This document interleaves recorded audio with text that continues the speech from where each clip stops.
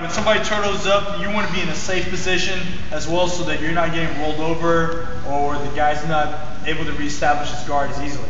So I'm up inside here, I feed this lapel to this hand right here. So I'm here, I get that initial setup right there. Alright guys?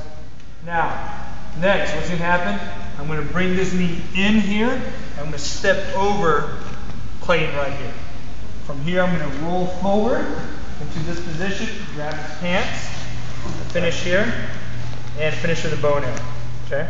If bow and arrow fails, I like to start my bow and arrow here in this position with the legs over here, so I finish the bow and arrow here.